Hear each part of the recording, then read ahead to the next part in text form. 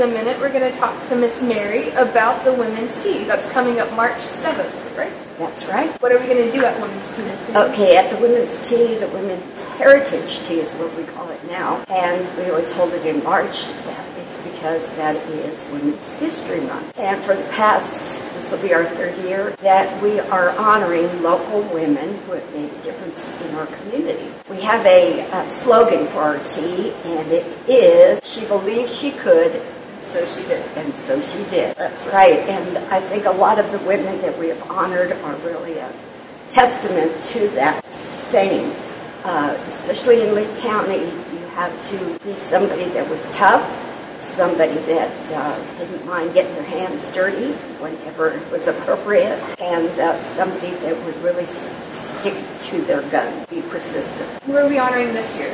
So this year we are honoring Pat Chappelle, Gay Curtin, and Lemma White. Well, as we said before, we're commemorating the 100th anniversary of the 19th Amendment to the Constitution, which gave women the right to vote. So we're talking about suffrage, or we're going to have something suffrage related at the tea? Or? Well, that's what we chose, elected officials, women who have been in the past elected officials and have had a long career in other things and really made wonderful contributions to the community. These women have really done wonderful service, and in the capacity, whatever their office was, they have served so well.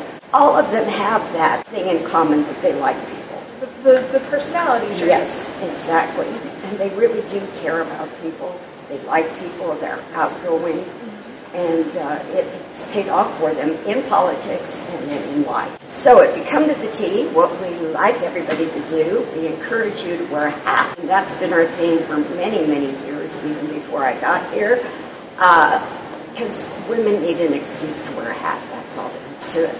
And if I read the postcard right that we sent out, it says your craziest hat. So it could be your craziest. I'm thinking of, like, remember the old crazy Easter bonnets women would wear to Easter? You know, like they'd have like almost an Easter basket on top of it. Sure, why not? Okay. Okay. That's just kind of what I'm thinking of. Some people just decide they're going to wear the most beautiful hat. Other people will come up with some creation that is so imaginative. So use your creativity. Come on out. Show us your stuff. My last question, is this just for women to come to, or are men allowed to come also? Of course men are allowed to come, if they promise to behave themselves. See, guys, you got to behave yourselves. This is a tea party. That's right. No, we encourage men to come as well, and in the past, we have had several men that come. They wear hats too.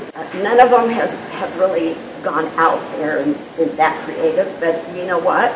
New challenge. That's right. So it's going to be this year on March the 7th, which is a Saturday. We're going to do 2 to 4. So it's going to start around 2.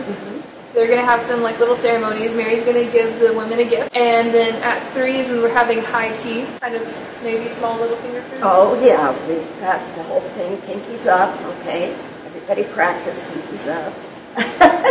And we do set like high tea. We have a menu. Anyway, we'll have brewed tea, we will have all kinds of dainty little finger sandwiches, everything that goes with having a high tea. So, this was Miss Mary. She is our Director of Education, and she's putting on this Women's Tea. We hope y'all come to Women's Tea, and if not, maybe y'all can come next year. See y'all later. Bye!